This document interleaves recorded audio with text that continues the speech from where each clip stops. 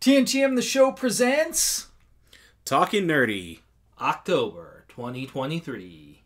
With your hosts, Pablo Gunner. Oh, Slay J. And the Ambassador. And we are here to talk nerdy to you about the nerdy stuff that we've been doing lately, right? Yes. We've seen... Pablo, you picked up Wonder? Super Mario Wonder? Yes, so I picked up Super Mario Wonder.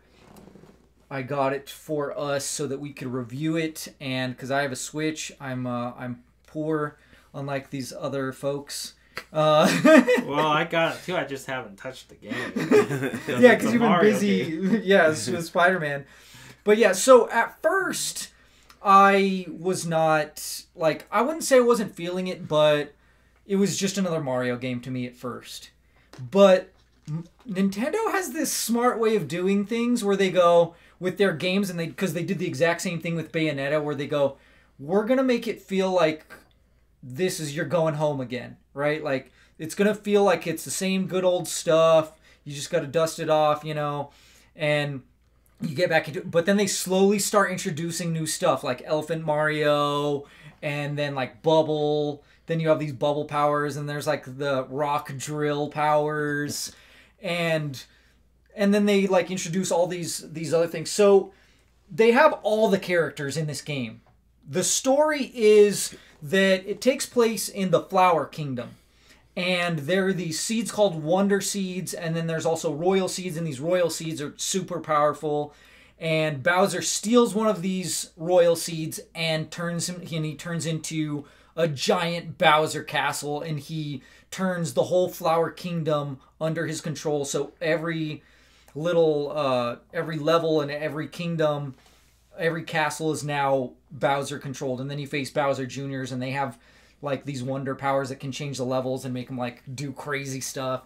And then each level has crazy trippy stuff too, where you find this Wonder Seed and it changes and it just becomes this trippy crazy, and they're all different. It's so where the pipes are worms and you gotta ride them, and then other ones there's a dragon you're riding, and then other ones you're in lava and you can swim it, and then other ones where the gravity's opposite, and it is nuts. The game just gets crazier and crazier as it gets on, but it's this great progression that takes you there that just flows perfectly. As I said, all the characters are here, right? The main Mario characters are in there. And what about Waluigi? No. Okay, then not all the Mario characters are there. Okay, you're right. So yeah, Wario's not in there either. But you have your protagonist characters are all in there, including the Yoshis. The thing is, they have Yoshis and Nobbit or Norbit or something like that. I don't know, but they are essentially the easy characters, right? They don't get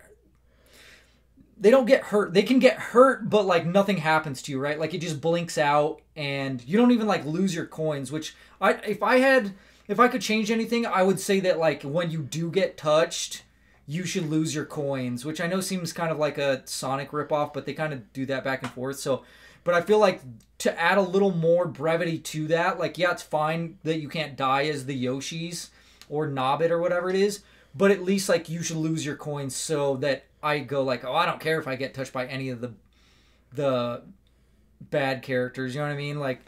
But you can still die, if there's lava or So some are you goo. playing as Yoshi in these parts, or are you riding Yoshi? So you can change your character to Yoshi, but you can ride as Yoshi as well. There's some levels where you can actually ride Yoshi. You can also team up, and then as Mario or any of the other characters, and you can ride Yoshi to help you through the levels too. Nice. So you could do a 2-player, same thing. So if my daughter wants to join in, I can add her as Yoshi, and then I can just ride Yoshi and control Yoshi so that she feels like she's playing along and continuing, instead of that whole thing where I'm only playing and then they have to do the catch up where they die constantly, which affects your overall lives, and that can suck because you have that pool of lives. So. But it can get super chaotic too if you play with multiple people. It was a nightmare. I was I'm not playing with these kids. I was raging out a little bit because it gets very difficult. And they have different ranges, right? Like it'll say difficulty on the bottom right of the levels, right? It'll be 1 through 5 stars. There's not that many 5 stars, but it gets way more difficult as the game progresses, obviously. So good. It's such a phenomenal game where, like I said, there's these 10 coins, these purple coins that you can collect. Like there's 3 of them in each level. And then you can get these perks, sort of, or they call them badges, right? So like the Flower Prince, he rides on your shoulder and he can wear these badges that give you perks. And this is what kind of annoyed me, but it also makes sense, which is, you know, like when you play the other Mario characters, they have their own unique abilities, right? Like Peach can float. She couldn't do that. And I was like, this is garbage. But you can find a badge where you float, right? Or like you could do like the Luigi, you know, like usually Luigi has like that longer like jump or whatever, or like that is also a badge instead of it being his abilities. That kind of bugged me because I was like, but that's why I like playing as different characters, because it's their abilities. Yeah. I feel like you still could have done the badges thing and there would have been less badges, obviously, but like kept their personal abilities. But so they took it away and did that instead. And I enjoyed it. It was a blast. It looks phenomenal. It plays phenomenal.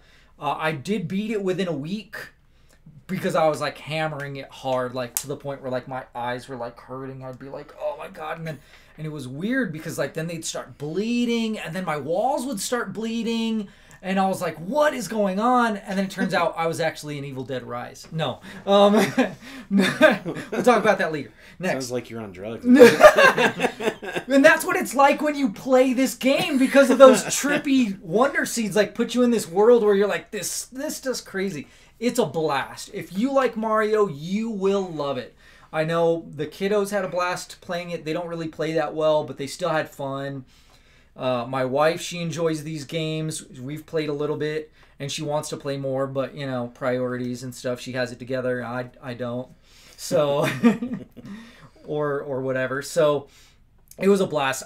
If you like Mario, if you like Nintendo, if this is what you're into, this elevates Mario to, like, a whole different level. It's so, like I said, it's a slow progression, but it works perfectly. And it's a phenomenal game. I would say, like I said, if you're a fan, strong buy. Even if you're not a fan, still a buy. It's still a buy, like, as a game goes.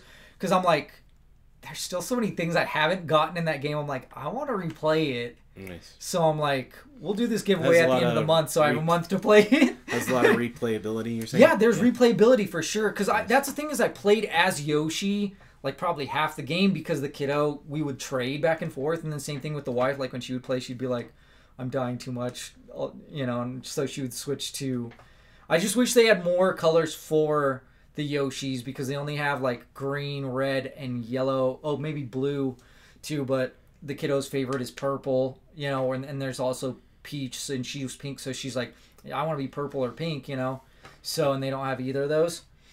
Unless you're Peach. And I was like, yeah, but you're going to die with her. So, but yeah, it's a blast. I'd rather play as, like, my main is Luigi. I love Luigi. He's always my favorite one. So it was a blast. Like I said, strong buy if you're a fan. Even if you're not, still a buy.